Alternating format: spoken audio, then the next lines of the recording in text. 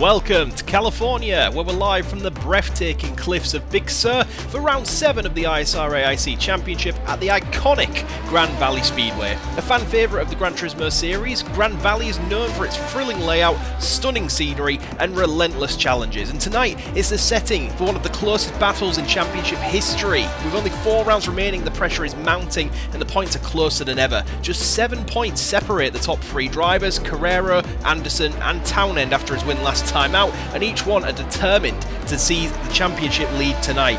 Now, Craig, welcome along for the first time since Tochigi. Carrera comes into this round holding that championship lead, but for how much longer?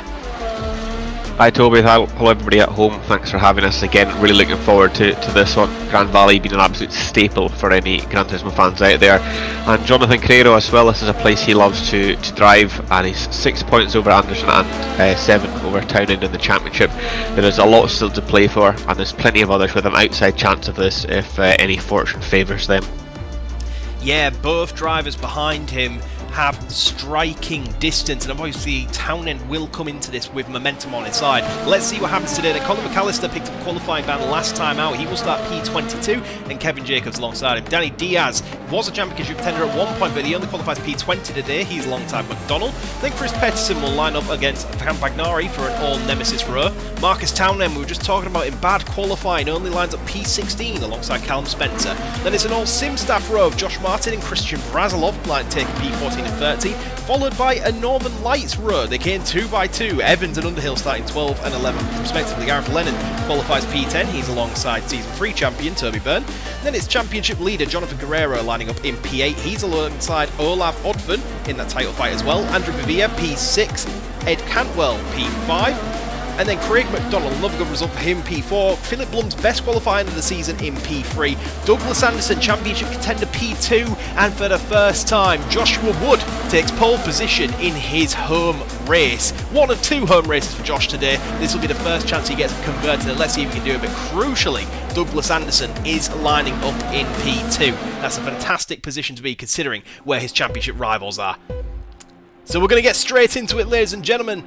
Them 5 red lights are out now. Now let's see who gets the better start of the 2. Anderson could really do with getting ahead of Josh Wood earlier on here. So here we go, side by side, coming up the climb into turn 1, and it's actually Ed Cantwell looking like he's making a move around the outside of Philip Blum immediately on their medium compound tyres. Great start for the Brit. Can he maintain that? Everyone getting through turn 1 nice and cleanly as we begin the descent up the hill, and Anderson is all over the back of Wood, but no impressions made so far, Craig.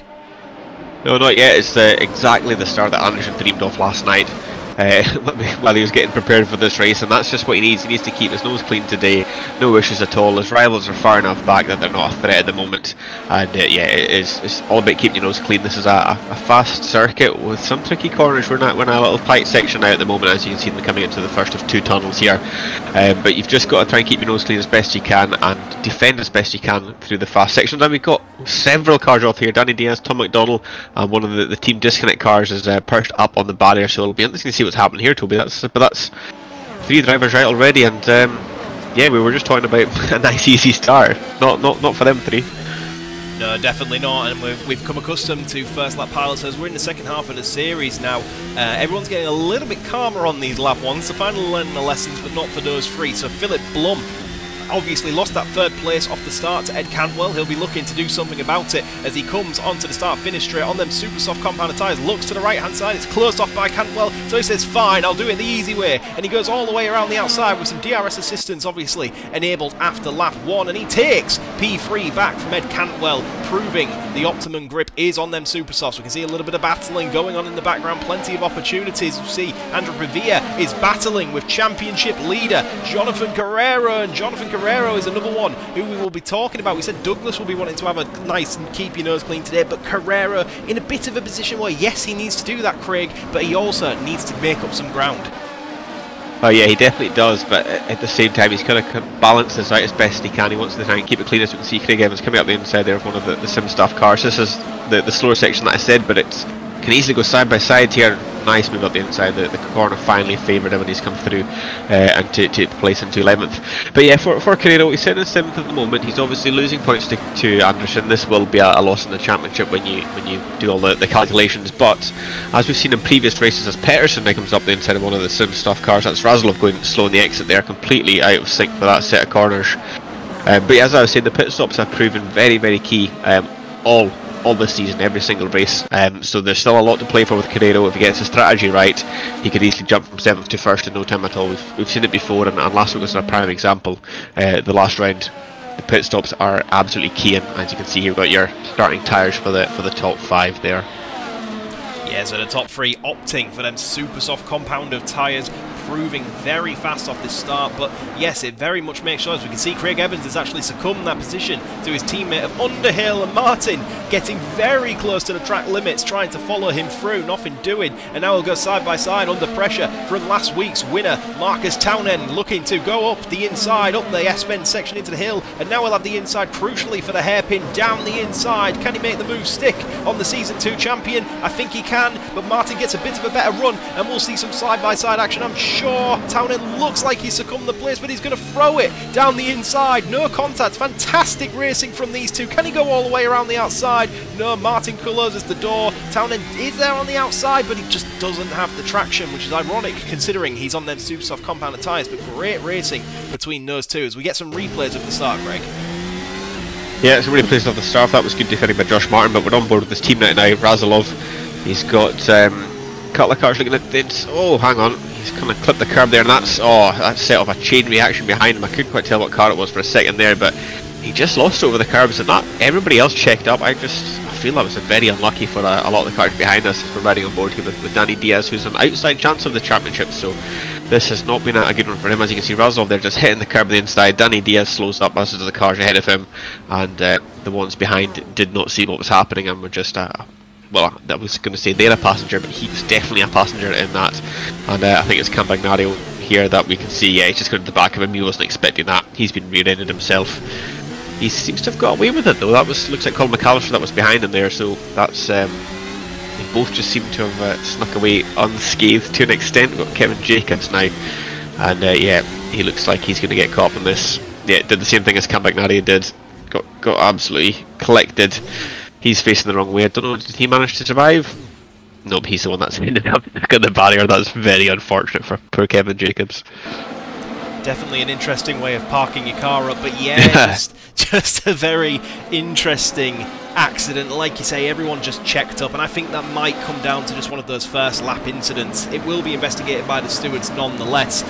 We'll see what those guys come up with. So here we are then, lap 3. Josh Wood has broken, crucially, DRS from Douglas Anderson, and that leaves Douglas Anderson under a little bit of pressure in DRS range of Philip Blum behind him. Philip Blum is the man in last place in this championship, so if there's one man you want behind him, it's probably not the guy with not much to lose, but he'll look to the inside, nothing doing, and everyone's been very cautious because whilst this is a good overtaking opportunities, we see Carrera getting into it with Odvan, and again we're talking about Carrera needs to be careful. He's showing no signs of that. He's actually lost another position to Odvan there, and that is very interesting. I think that's a no further action on that incident like we predicted, Craig, but Carrera under huge pressure. He is running the hard compounder tyre, so he is on an alternate strategy, so that explains why these cars are all over him, but there's a championship at play here. He's got to be careful because he made severe contact there with Olav, and he's lucky he didn't go off, as I was just going to mention with that. And we can see there's confirmation, Gareth Lennon being informed that Carrera is seeming to struggle on these hard compounder tyres, which I think is the truth. But that turn 1, whilst it's a good overtaking opportunity,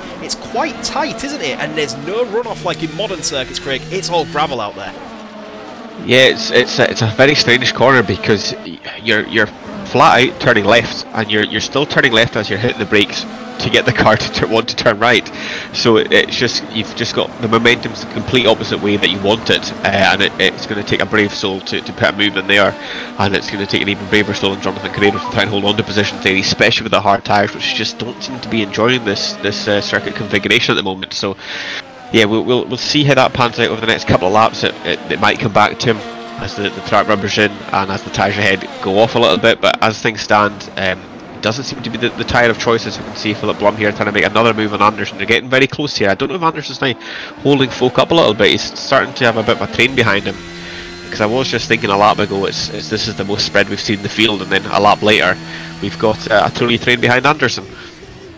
The Anderson Express for P2. Yeah, he does look under pressure, and we saw him questioning his team. What position is John? So he's obviously driving and thinking about the championship, but like his engineer reinforced him, just get on with your own race, keep your head down. We'll watch out for Carrera, because obviously it is potentially affecting his pace at the moment as he creates that train behind him, a DRS train as well. So that will be very interesting to see, because the longer he creates this DRS train, the more pressure he's going to face coming down that start-finish straight. Speaking of DRS zones, we'll pop out of this tunnel into the second of the two. So we see Campbell ahead pops his DRS, as Blum will on Anderson as well. So these guys are all just pulling each other along at the moment. This is a perfect race for Joshua Woods so far, isn't it? Just broke that DRS and he's going about his business. And like we've seen many a time, if you're not battling, you can preserve those tyres just that bit better, and those alternate strategies might not be as effective. But in terms of alternate strategies, Ed Cantwell is the highest on the medium compounded tyre, and then I think Pavia is, as well as is McDonald. So there's a few alternate strategies in the mix here, and it'll be interesting to see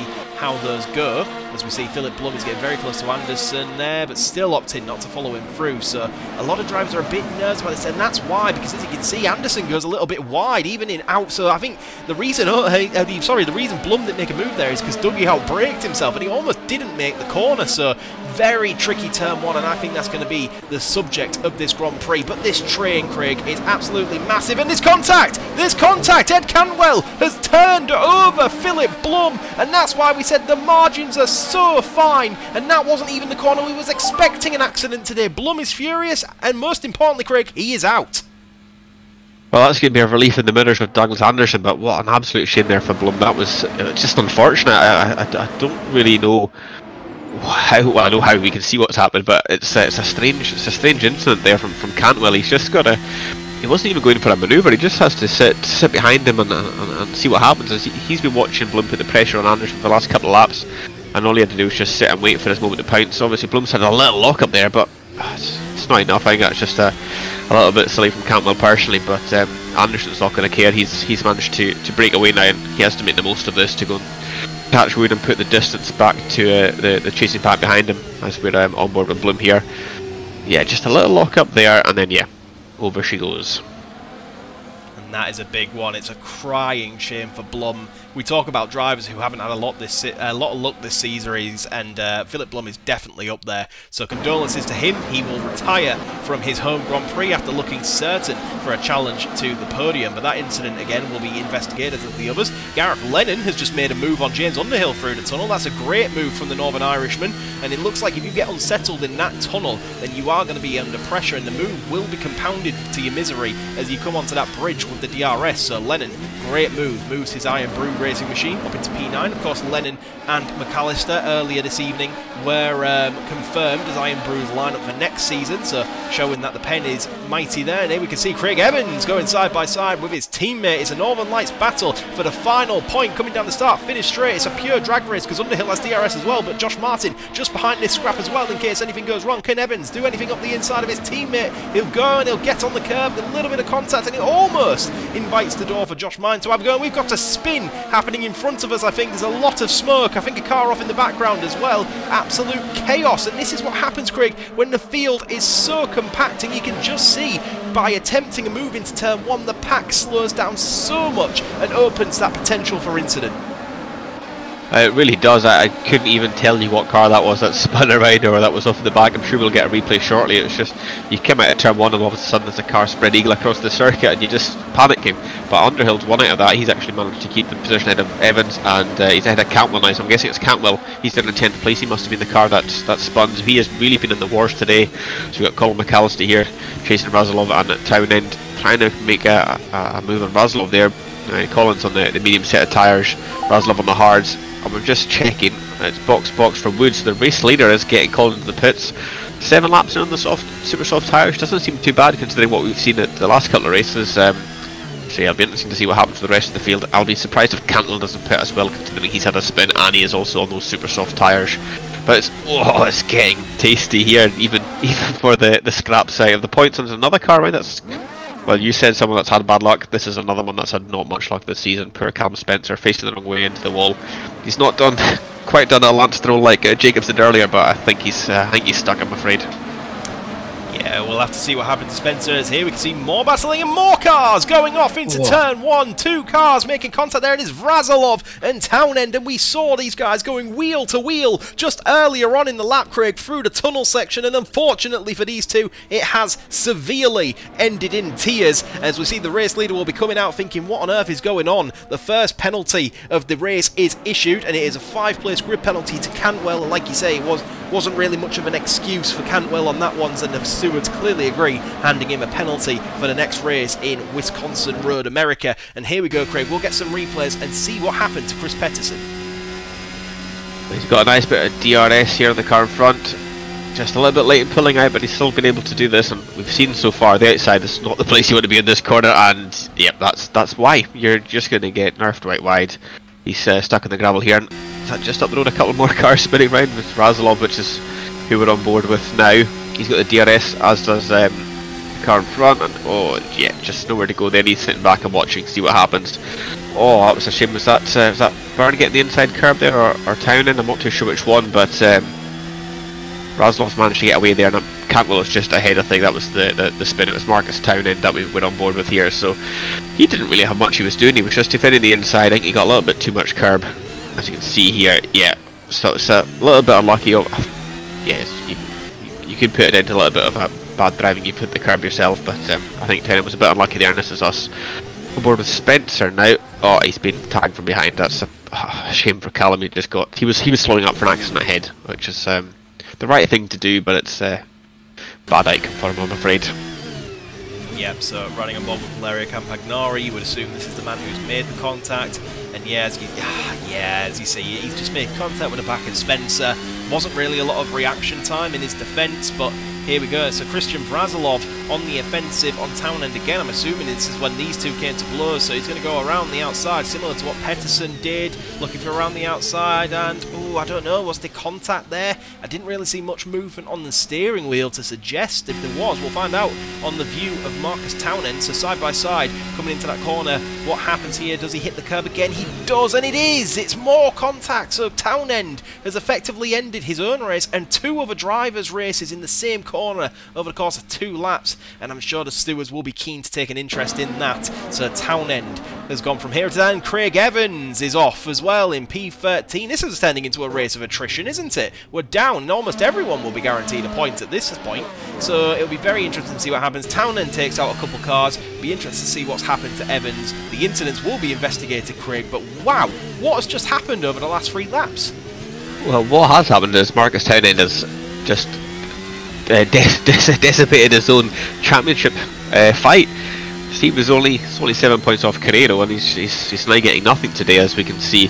Anderson, the other championship protagonist, coming into the pits, and like Craig McDonald and Olaf Odlin take the top 2 spots there. But yeah, the field has just been halved in 2-3 laps, like you say. I think there's a couple more incidents we still need to have a look at if we can get some replays of that. But yeah, at this rate, everyone that finishes is going to get a point for just being here by the looks of it. So it's a shame, but we're still going to need to watch Josh Wood and see how this strategy pans out for him. He's come into pits early, come back out, and then everyone's just kind of parted like the Red Sea in front of him. So he's up to 12th at the moment. Anderson's come out behind him, and looks like he's got a 3.5 second gap, so that's early pit stop seems to have gone in his favour, and he's on the medium tyre, so we imagine that would get him to the end of the race with no issues at all, as Anderson puts on the super soft. So we'll see if he has to make another stop, or if they fall off the cliff towards the end.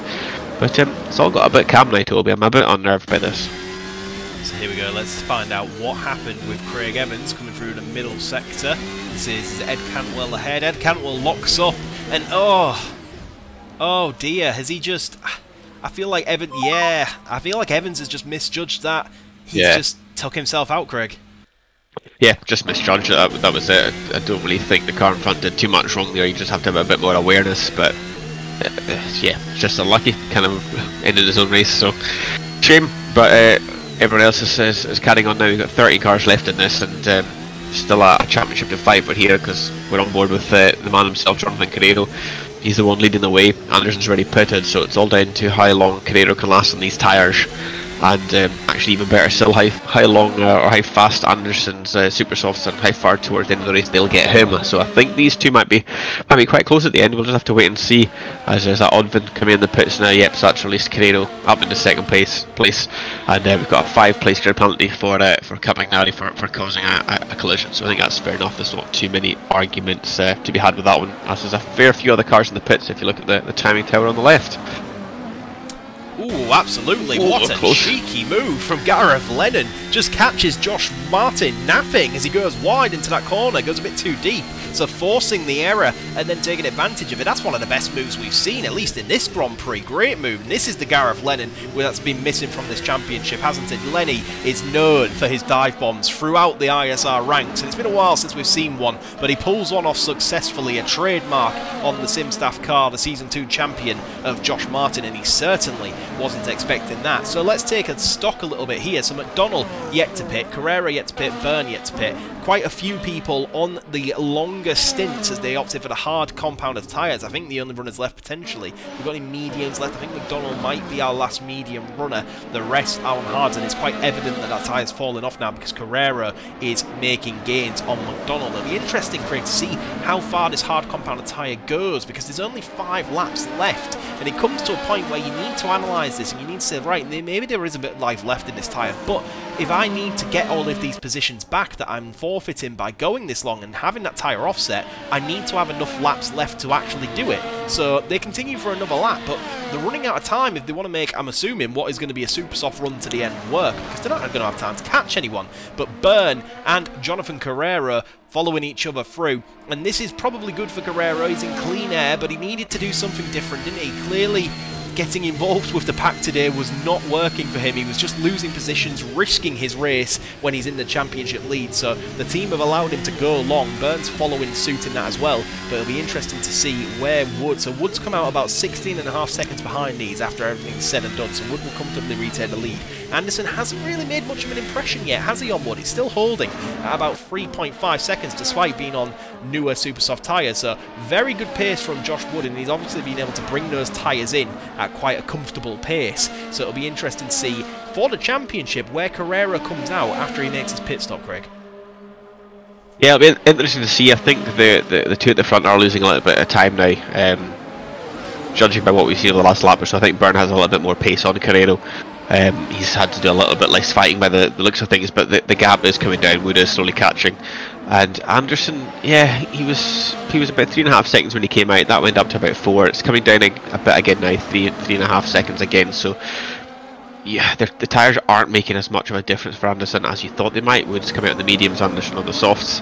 So it looks like Wood's got the strategy here, but like you say, it is Carrera that we're looking at. That's the main battle. Where's she going to come out? What tyres is he going to put on?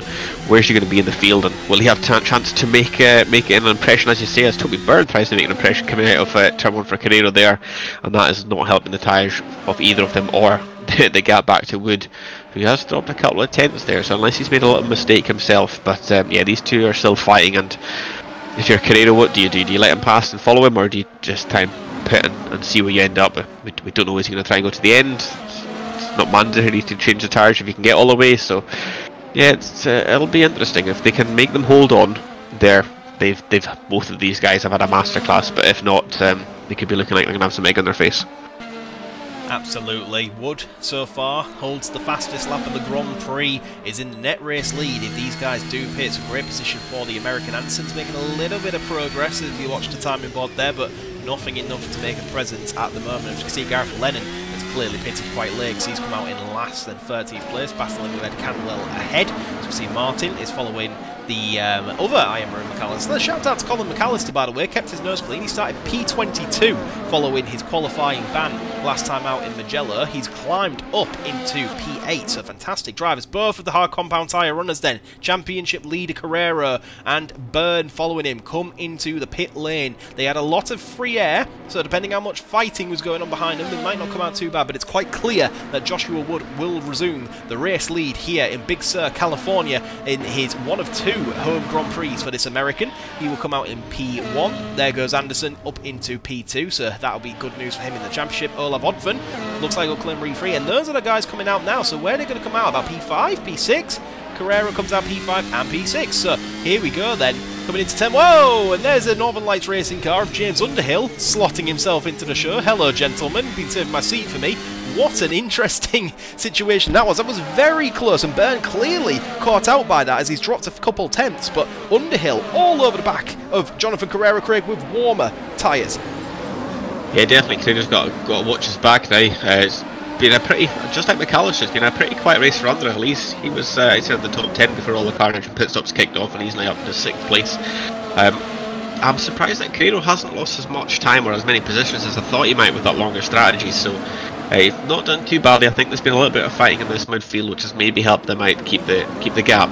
But yeah, he's just got to keep it steady for this lap, these couple of corners. Underhill doesn't seem to have the fight in this section here, but with the DRS, that'll catch him up for the last section through the chicane at the end around the last corner before the DRS again for the start-finish straight. So this is a key set of corners here. You've got DRS to help catch up, and then you've got to stay close and do what you can for the DRS and the start-finish straight. As Underhill actually does the opposite. He seemed to go a bit deep there, and if he's not careful, despite having DRS, Byrne's a little bit closer than he'd probably like him to be. So we'll see how this goes towards turn 1, and you don't want to be sent out either, because behind Byrne you've got McAllister, Martin, and Premier's a little bit further back again. But yeah, you don't want to be getting caught out through here, as we can see them all nicely clean round, no issues yet. Everyone's on fresh tyres, you should be expecting too much drama, and yeah, I've jinxed it. Campagnari is the one.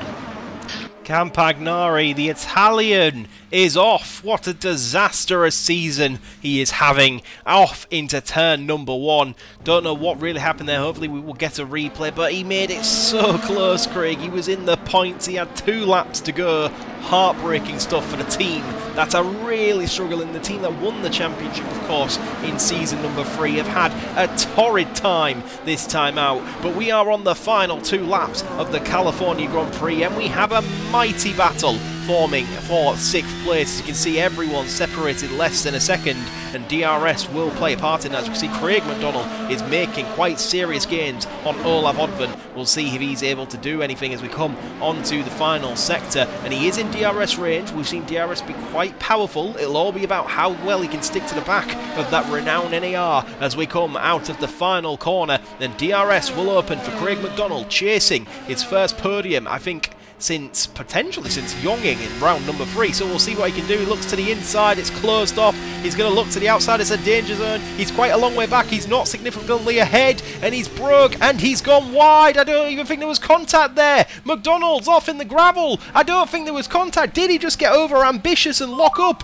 on the gravel? He's furious. I think the marbles have played a huge effect there. We can see another car coming straight for us. It's Ed Canwell. Another car goes deep into turn number 1, and another 2 cars, Craig, are out, and I think everyone who finishes now will be guaranteed a point. It's just mental, isn't it? McDonald is 5th in the championship, on for a good haul of points there, and I don't know what has happened. He's just in the same as Valerio, and they've just gone deep, like you say. Oh, and Toby Bird's looking at the inside of James Underhill. That's the first time we had seen a move in there, but yeah, like you say, I think it's just the dirty part of the track now. You should know by this point in the race not to be sticking your car out there, especially with 1 lap to go in the championship fight. But Carrera will be laughing there. That is damage limitation for him, and yeah, sitting in 4th place, he's gained a couple of more points, or he's not losing as many points than Anderson as he first thought. And here we go, Toby. Josh Wood ending for a perfect race, pretty much.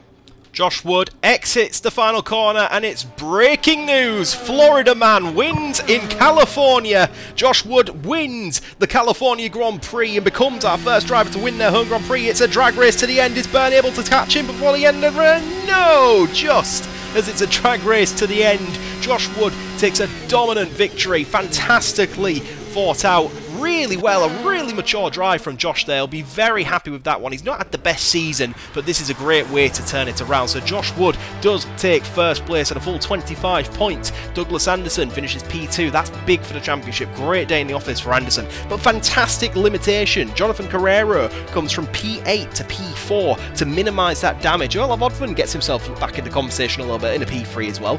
James Underhill scoring 1st points for NLR in quite some time. Same for Byrne. Colin McAllister, believe believe it or not, Craig has not scored a point since round number 1, where he won. He'll be very happy to have broken that curse today. Josh Martin P8, Andrew Pavia P9, and the curse is broken for Ryan Brew, because for the first time this season they've got both cars in the points as well. And then Craig McDonald, heartbreak right at the end of that Grand Prix, sacrifices a potential podium just by, I don't know, like you say, you should have known by that point, but Craig McDonald will not be happy with that result. But wow, what a race this has been, Craig, and what a race this could turn out to be for the championship.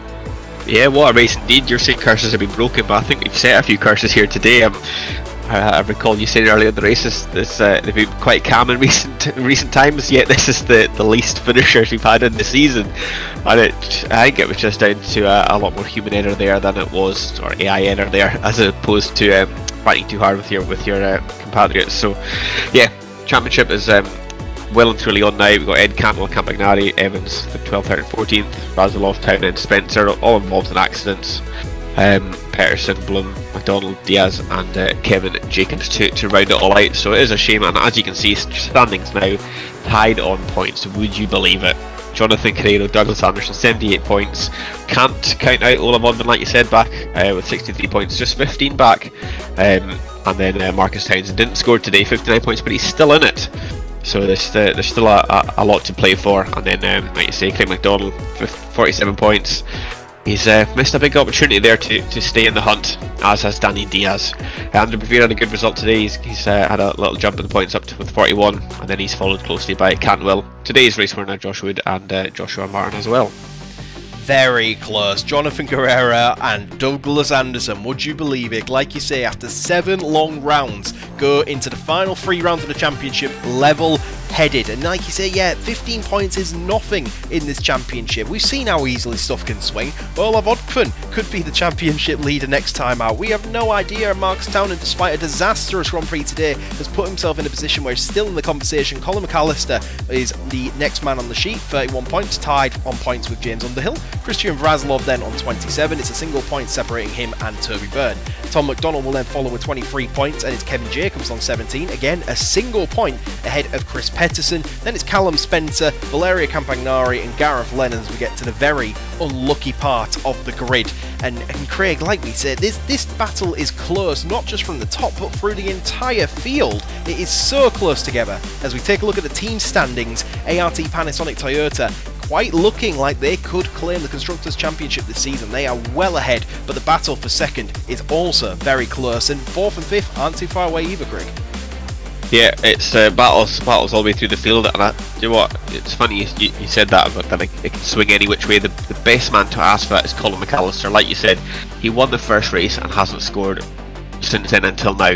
That could easily happen to any other driver here, so there is a lot to play for, a lot of risk and reward still to be had. And the team's championship, ART Panasonic are running away with it at the moment. They've increased their lead from last week, but again, anything can happen in the championship, and we've seen before that it has done as well. Exactly, so that is it for your first North American round. Next time is part number 2. We travel to Wisconsin for Road America for the second North American split, and then we will finish the season off in South America at Ibarra Circuit in Ecuador, and of course the beautiful Sao Paulo Interlagos Circuit. Thank you so much for Craig Evans for joining me once again. Thank you to all for watching. We've got 3 rounds and a very close grid. Do not miss it. Until then, see you then, and goodbye.